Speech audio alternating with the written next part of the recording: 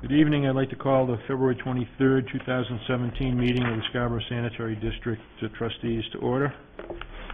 For the roll call, Nick Rico. Here. Rob McSorley is absent. Jason Greenleaf. Here. Dan Viola. Here. Aubrey Strauss. Here. Joe Carroll. Here. And I'm Charles Anderson.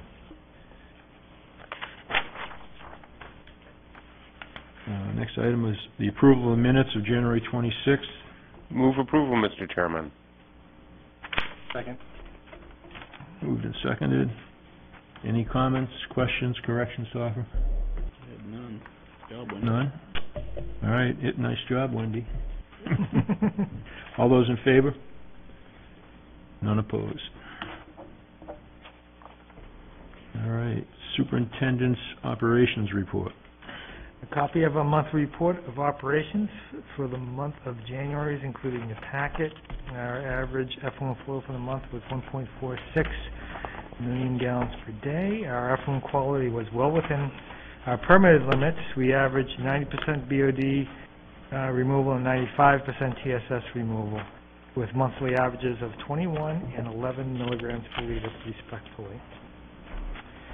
Copy of the pump station flows for the month of January is included in your packet. Oh, make a note, Wendy, that Rob arrived at 7:31. We continue to have some high flows in Industrial Park and Libby Road pump station, and with the winter weather that we've had, we haven't really been able to do much out with that investigation. The Jet C 12-week operator training course is ongoing. Josh continues to attend the 12-week course, and today I actually conducted training for the day for the operators on preliminary treatment. That went very well. John Kennett attended the Maine Water Utilities Association February conference in Portland, and our annual audit last thing, Willett and Associates were on site on February 20th and began their audit. They anticipate completing the audit this month and will make a presentation of their findings at a trustees' regular monthly meeting. Right now I'm anticipating that's actually going to probably be the April meeting. Okay. Any questions for the superintendent? Thanks, David. Next item is correspondence. We had 3 pieces of correspondence this month. We got a letter that was titled the 2015 Annual Report of Compliance from DEP. I believe it was just a typo with regards to our 2016 report. The report states that they found us in compliance. We sent out we had a request for and provided an ability to serve letter for the residents at Gateway Commons, which is located at 259 Payne Road. And this letter was provided for a proposed 288-unit apartment complex and with a flow estimate of 59,350 gallons per day. The project was originally approved for a mixed-use development, including offices, a hotel, and a child care facility. The approved flow was for 22,495 gallons per day, and the capacity reserve fee associated with this flow was paid. Thus, 36,855 gallons per day of the 59,350 requested flow would be subject to additional capacity reserve fees. The current fee is $15.31 per gallon based on January 2017. And based on this rate, that total capacity reserve fee due would be $564,250.05. We also got a request for, and I provided, an ability to serve letter for 25 Plaza Drive. This was for a 5,235 square foot office building with 5,235 square foot feet of residence space on the second and third floor, and a proposed 5,000 square foot banking institution. The total requested flow is for 13,459 gallons per day of typical sanitary waste. And that's all we have in correspondence. Okay, thanks. Any questions? Mr. Chairman, just comment, please. If we could, sending these ability to serve letters to the engineers, could we copy the owners? Because I know there was an issue years ago when some owners didn't realize that they had to pay they didn't know about the fees, supposedly, or at least they claimed they didn't see anything. So I think if we CC the owners in response to these requests for ability to serve, that would help with the communication. I can do that. They get copies of the approvals once the project comes forward. There's sometimes a lot of time difference between these requests. Good idea. Even if they come forward. Okay, thank you. It's still a good practice, though, to copy the owners on those communications. Ben? Well, I just had a question on the, this seems like a large amount, the 564,000. Would they be trying to do the whole thing at once, or would they be breaking that up, or you just don't know at this point? I don't know at this point. Okay.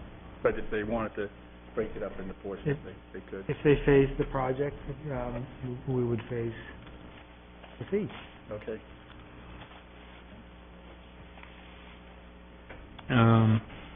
With regard to the Plaza Drive project, Plaza Drive is a private sewer system internal to the commercial plaza. Correct. So I know we don't have any responsibility to maintain or operate that system, but have they provided an analysis of the system to indicate to us that that system will accommodate the peak flows from this, or are we just not concerned about it? They have not provided us with those calculations. I did note in the ability to serve letter that it is discharged into a private sewering system, and that they need to confirm that it has the ability to convey the wastewater. So, so before we act on an approval for this, we'll have some confirmation from their engineers that the system is okay for the additional flow. Okay, thanks. Mr. Chairman, follow up on that. The developer that proposed this on Plaza Drive, are they the same owners of that private sewer system? Okay.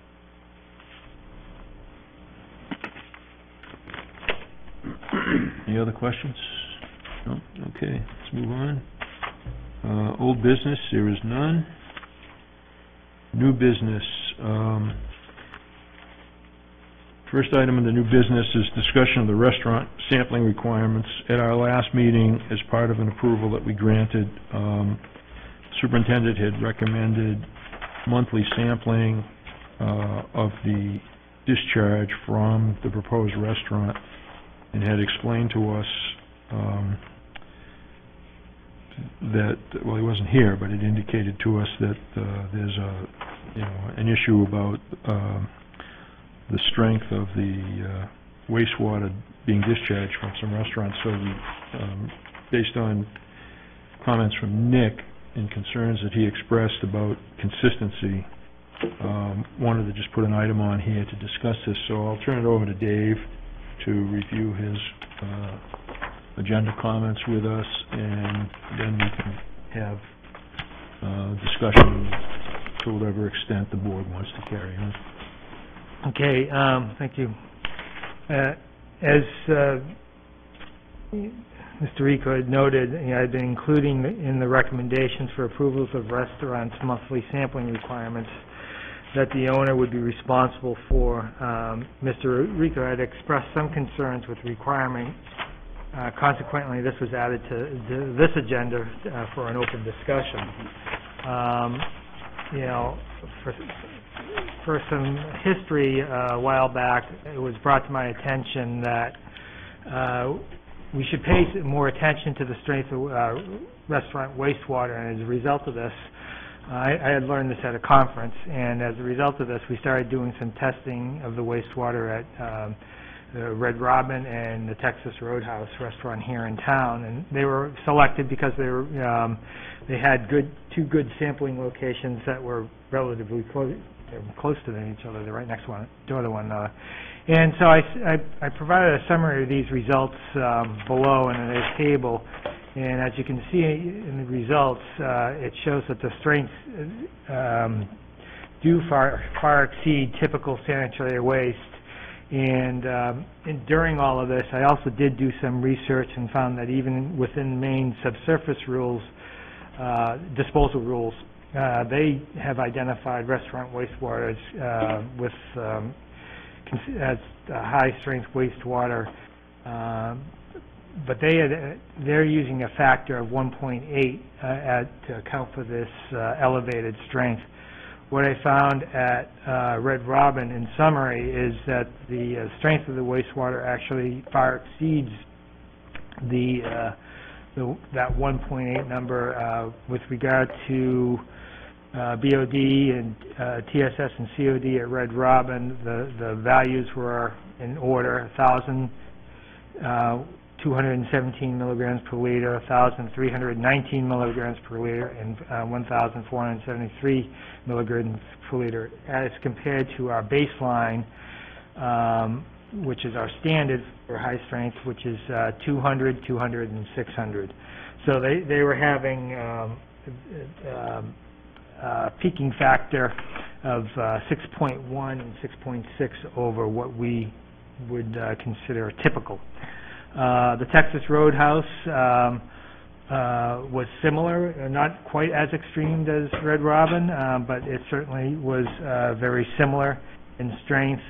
Average concentrations for BOD was 983, for TSS was 1,065, and then BOD was 1939, and their peaking factors were 4.9, 5.3, and 3.2 in comparison to our strength. So,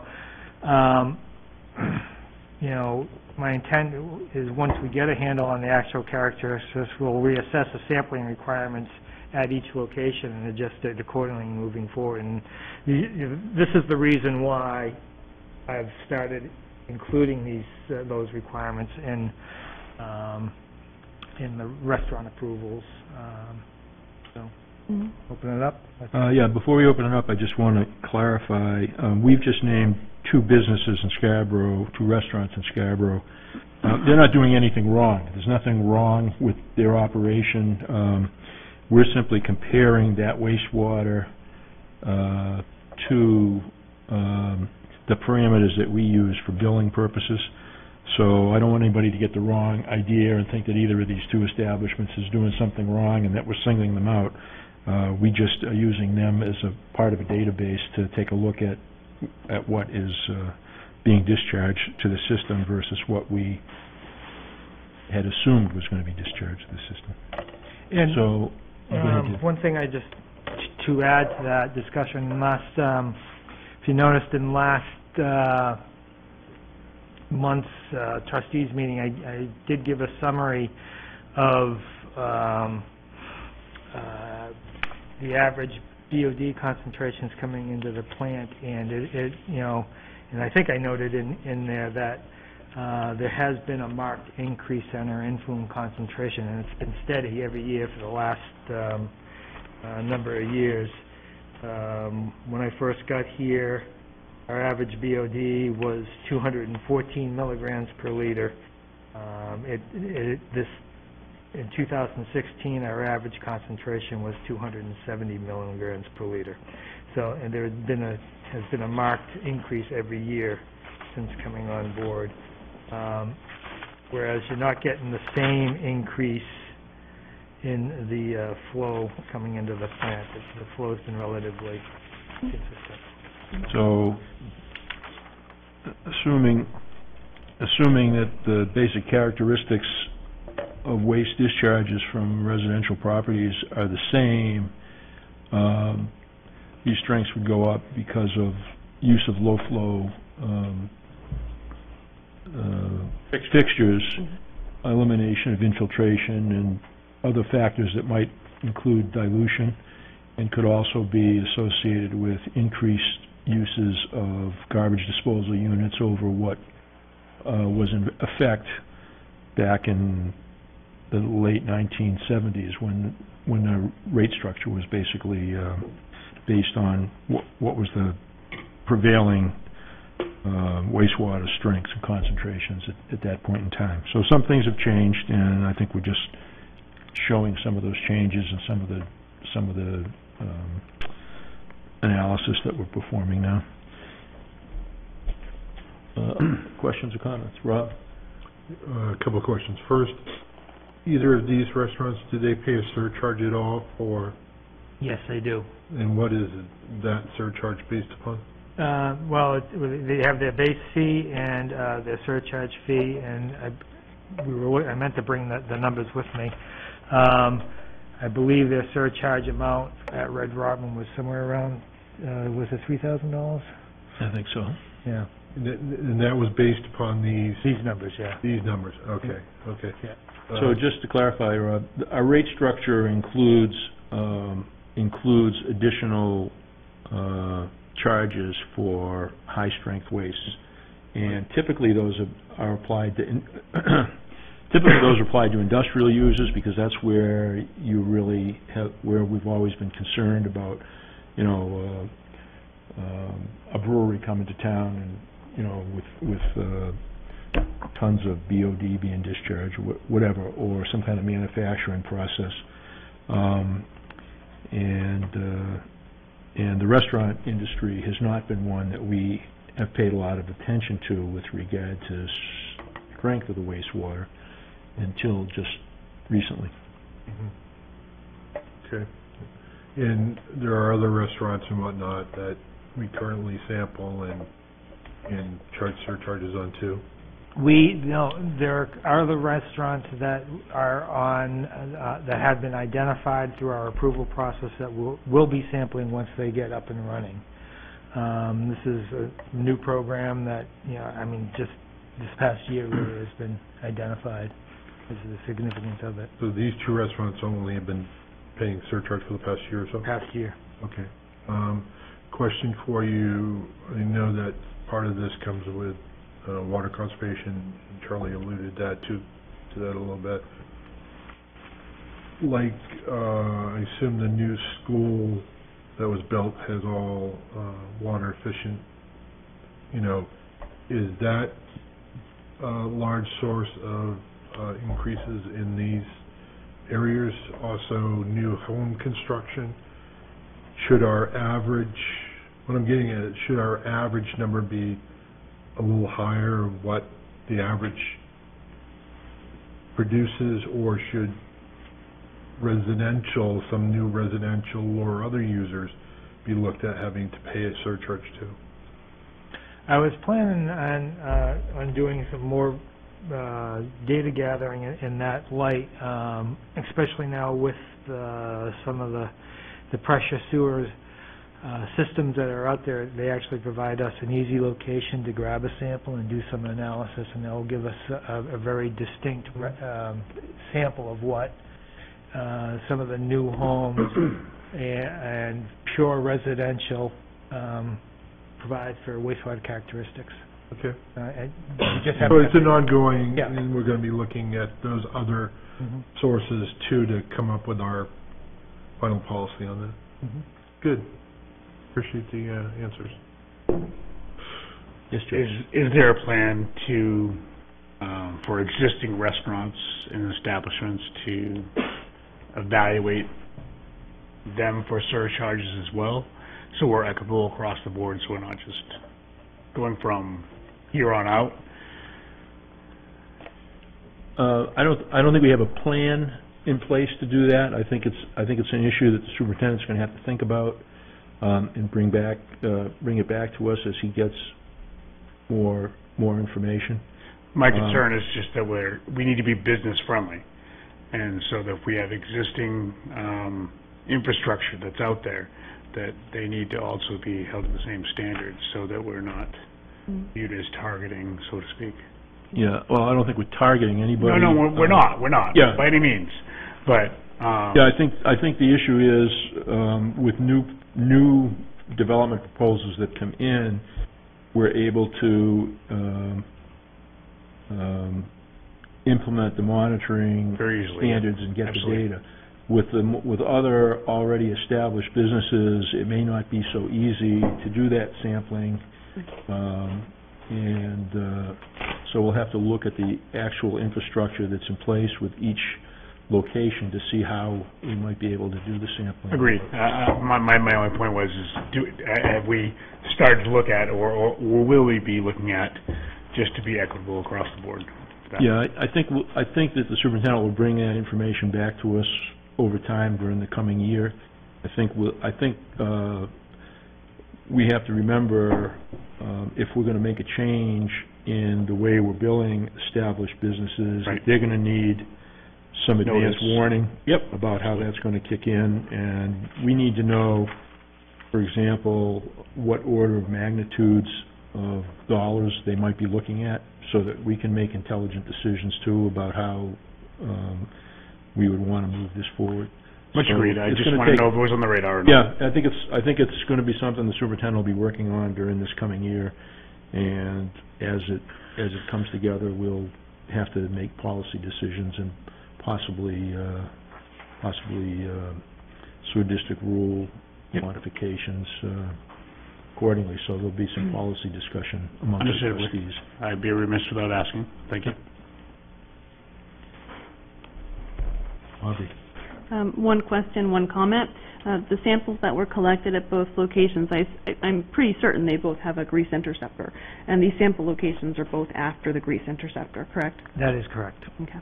And then, so that was the question. My comment was just going to be that this is something that more utilities in the state are looking more closely at. This is not something that, Scarborough is doing differently from anyone else. So I just thought I'd throw that out there for those that, may not go to the same conferences. A lot of utilities are doing very much the same thing, sort of to check that the assumptions that they've been working under for years are still accurate, or making adjustments if they're not. So I thought I'd just kind of share that information. Thank you. Yeah, I'd always thought that we didn't require sampling manholes for restaurants that were going in, so I think we have them for most of our restaurants, sampling manholes? We have them for most of them. There certainly are some out there that don't. It's kind of hit or miss on some of the old, especially some of the more established older facilities.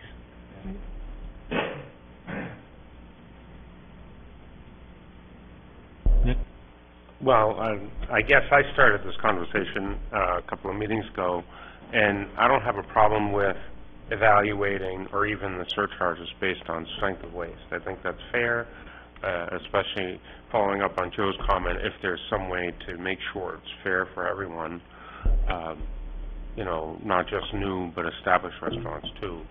That's a challenging nut to crack. But my concern was the sampling program and the open-endedness of the sampling program.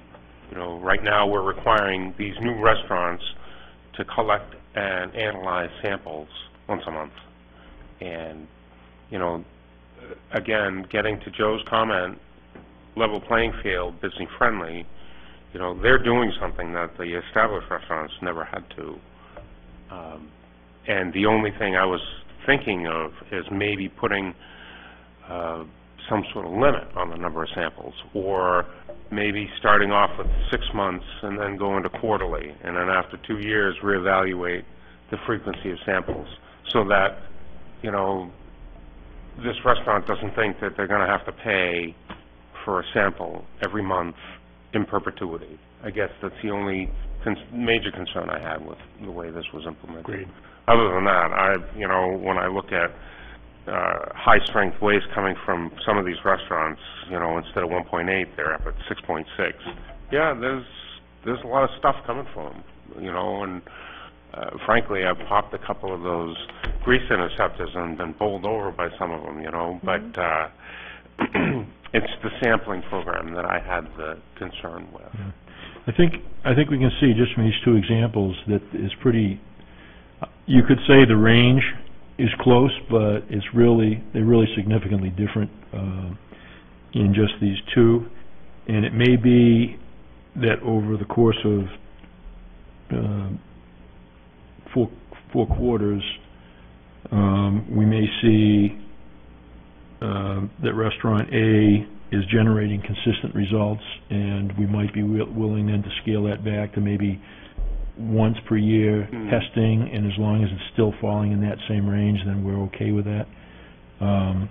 But I don't know if we'd want to say the testing just goes away. I think we got to see what the data shows us, and then... And again, I may have misspoke. I didn't mean that they could go away, but maybe after 2 years, after quarterly testing for 2 years, reevaluate. Yeah.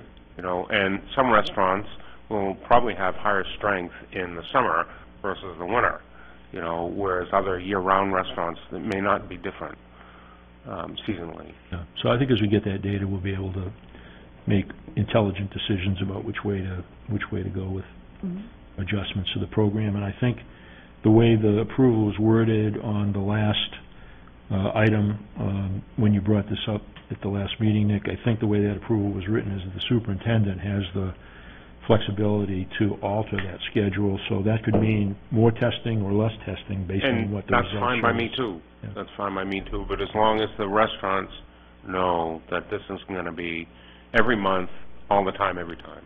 Right. You know, and I imagine that the superintendent has already communicated that to these owners, or at least to the developers, that that's the case. Yeah, I think it's going to be a bigger nut when we start talking about going to existing restaurants. I would agree. And trying to make that evaluation, and we'll have to use some sensitivity there as we move forward. And I'd just like to echo his comments. I think as long as our expectations are consistent across the board, and there's an expectation that's out there to the business owners what to expect, whatever that timetable is, so they're not taken off guard, I think that'd be a good standard to move forward to. Be good? Mm-hmm. Okay. So we'll be hearing more back over the course of the year, and at some point the superintendent will have some firmer recommendations for us to consider. Next item of new business is release of easement, Risbara Clearview Condominium Association. And by way of introduction, we have an easement. Just to recap from our last discussion on this, we have an easement over property of the Clearview Condominium project, which I guess is administered by the Clearview Condominium Association,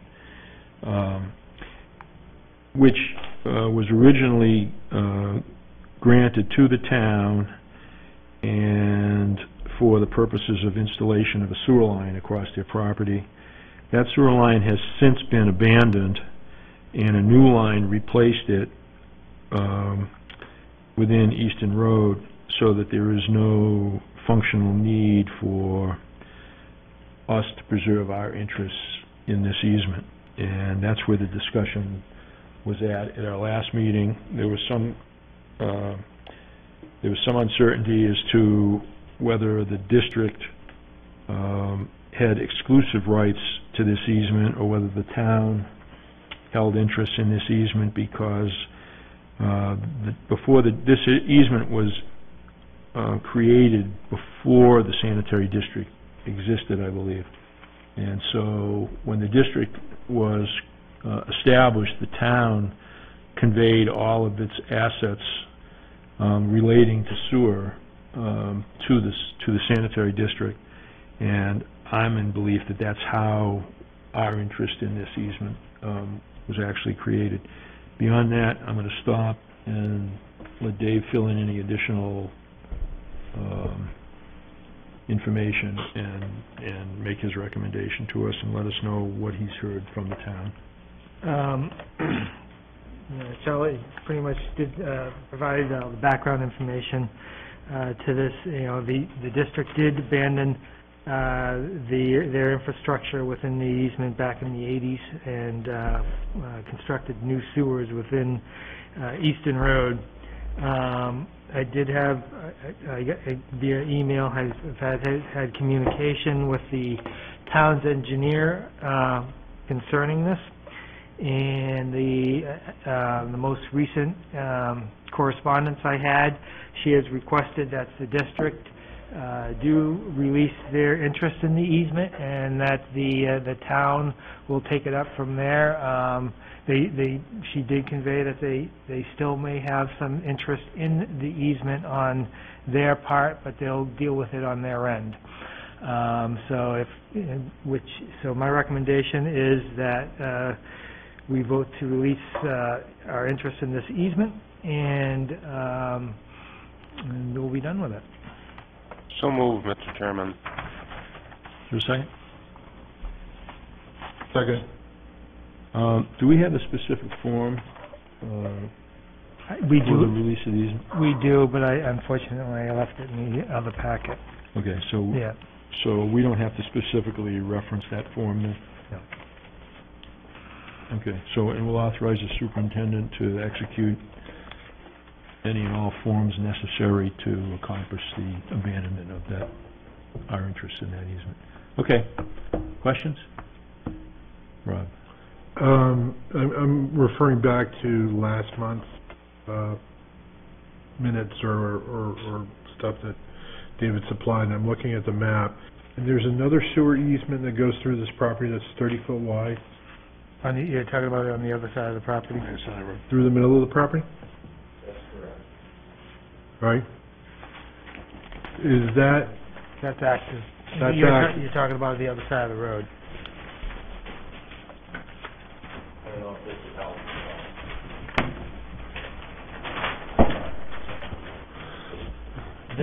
This easement is active. This is the easement that is inactive. yeah, This easement is also active. okay. This is not us. That's not us? This is, I believe this is private.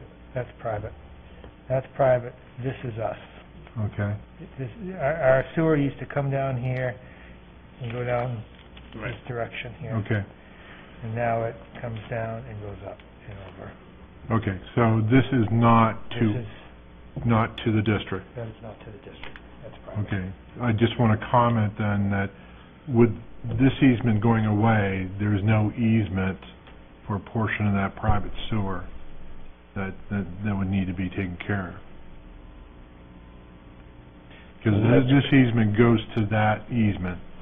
This easement, if we abandon our rights relative to sewer, this still needs to have rights to go there. This easement serves the needs of the condominium association Correct. in addition to, I believe there's a couple houses up here on Oblivion. yeah. Yeah. And their easements, they probably have easement rights to access this sewer. So it would be up to the condominium association to preserve their easement of this sewer line. Well, there is no easement here. No, they'll have to preserve some kind of right. They'll have to dedicate. Well, an it's their easement. own, I mean, it's their own sewer, so. Well, no, this serves an off-site properties. Yes, who have rights into this sewer. So if this is the property of the condominium association, they don't technically have to reserve an easement for their own sewer line. But they have to allow an easement for the sewer that goes through their So property. how does it connect It's now? the same sewer. How do they There's connect no- into our system? Their property line's down here. There's an easement that goes through that ends at this prior easement. If this easement goes away, there is no right. For them to connect in. But if it goes away, it will go back to them. I understand, this will go back to them, but this easement ends there. I understand what Right. Rob is saying. If it didn't involve any off-site property, it would be Right. irrelevant. Yes. But we're But because there are municipal other, property. there's some property that's off-site, they would have to, there has to be some, So We would have to some- convey a 30-foot easement. Correct. Relative to this, to the existing active easement out here. So if Correct. we vacate our interest for that crossing the street, they would have to retain that in order to connect into our system. The private. Correct. Ours goes away. there's a stretch of sewer that Yep. isn't covered for the outside. Then I guess I have It's questions. 30 feet. So, 30 feet across the I think sewer and a diagonal, it's a little longer than 30 since feet. we currently have an easement that those people have rights to go through, I think any deletion of our right, we need a condition based upon our right being granted for this line to go and continue to our system. Go. Why are we being asked to vacate our rights to that easement? What is the benefit to us? Well, I don't think it's been explained. I mean, because that's the only way that neighborhood accesses our system.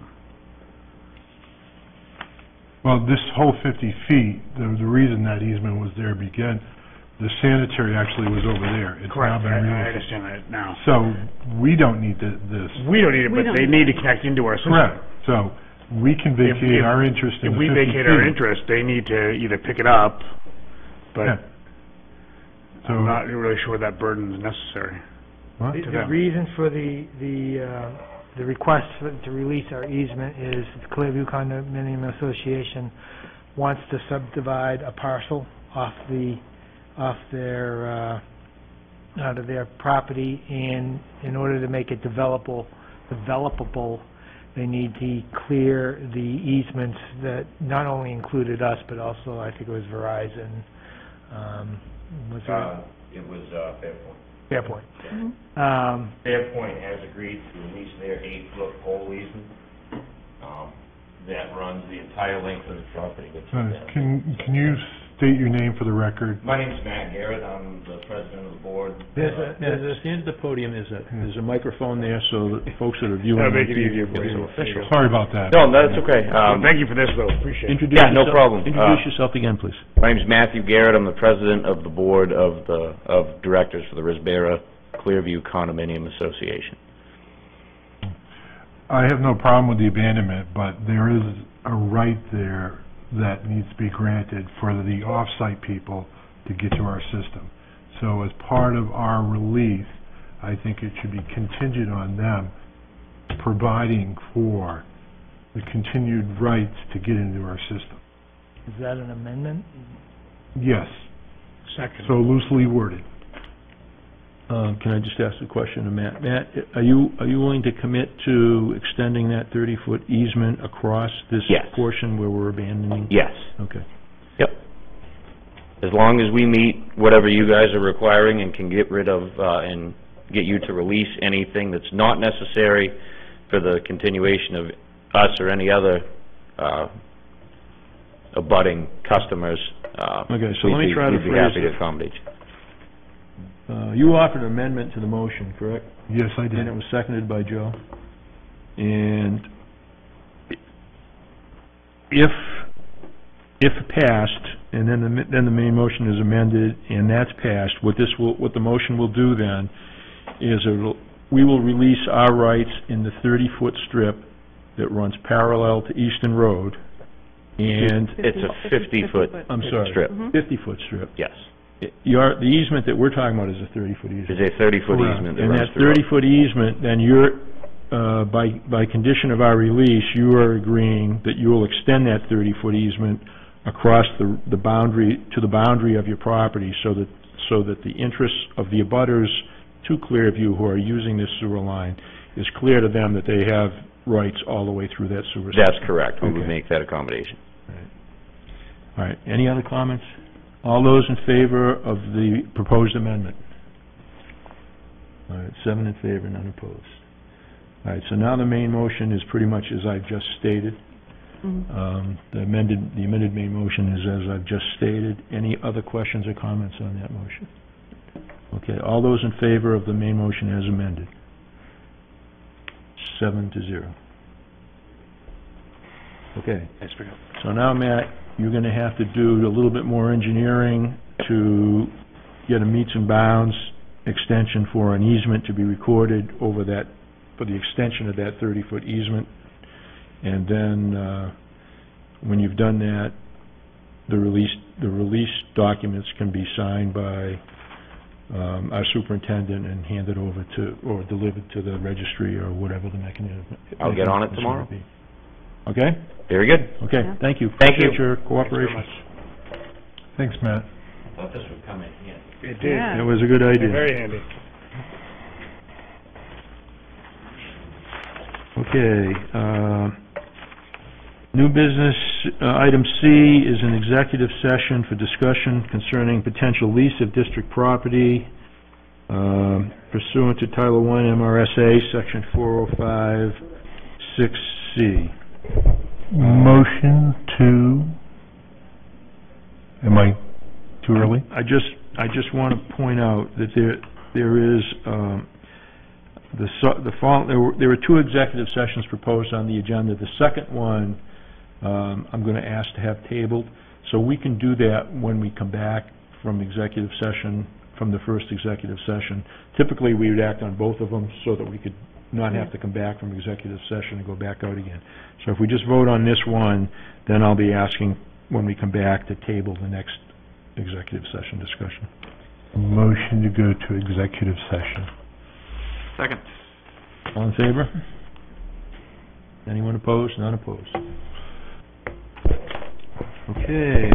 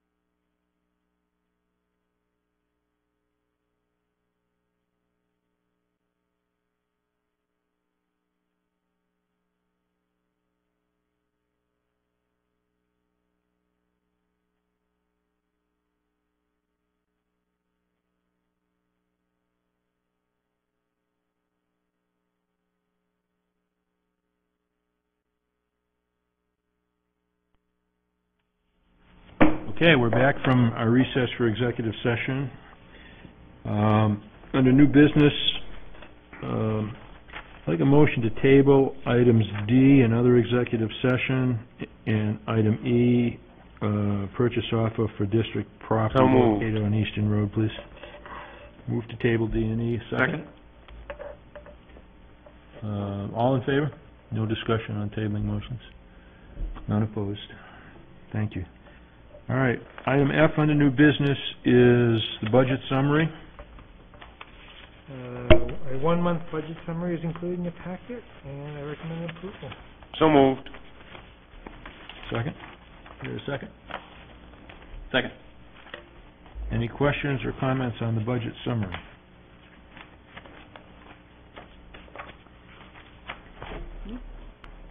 Looks good. All in favor? None opposed. Thank you. Okay, item 8 is public comment. There are no members of the public remaining at our meeting. Trustee comments. Aubrey?